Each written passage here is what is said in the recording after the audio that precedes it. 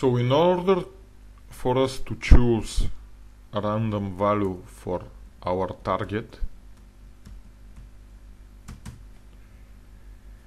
we need a line of code like target x equals matrandom, and this will be a value between 0 and 1.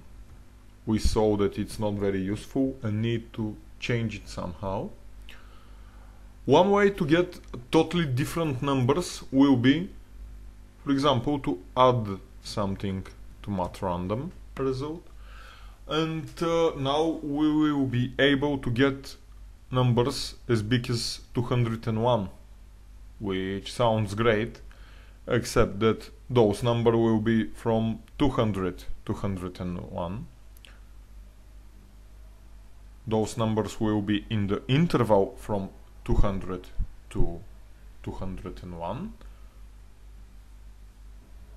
so they will not be pretty different if we see all our targets on such a X. All of them will be seemingly on the exactly same spot, and their difference will be up to 1 pixel. So there is a different formula that I want you to think about, which will really get different numbers.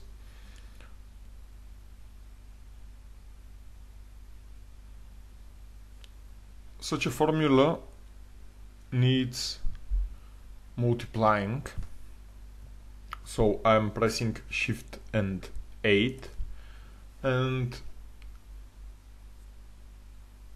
now matrandom will again result in numbers from 0 to 1, but when I multiply such a number to 200, I can get results as big as 200.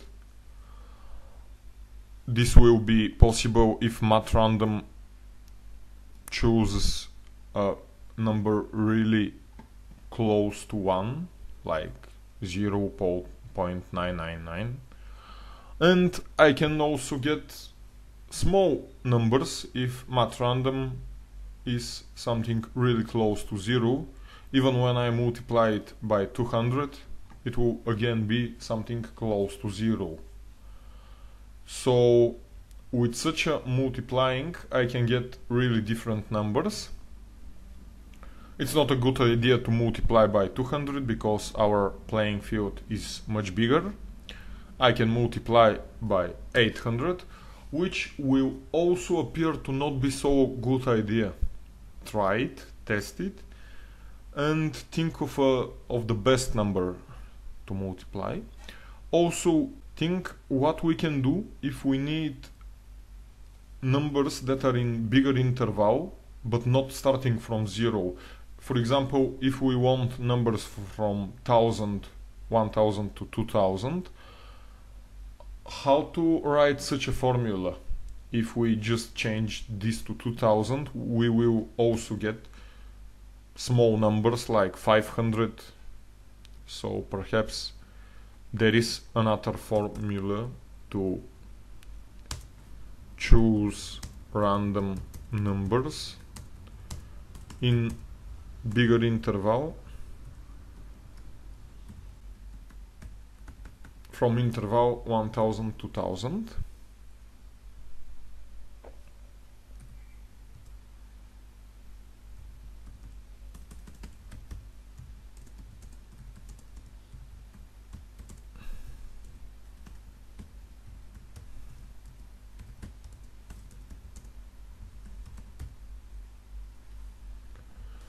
So you already have two tasks, which is the biggest target X that is useful for position for our target.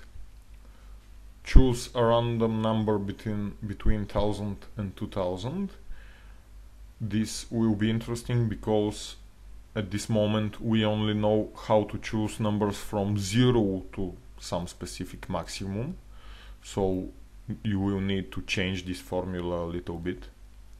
And finally, our third task is think of a way to know whether the player has hit our target.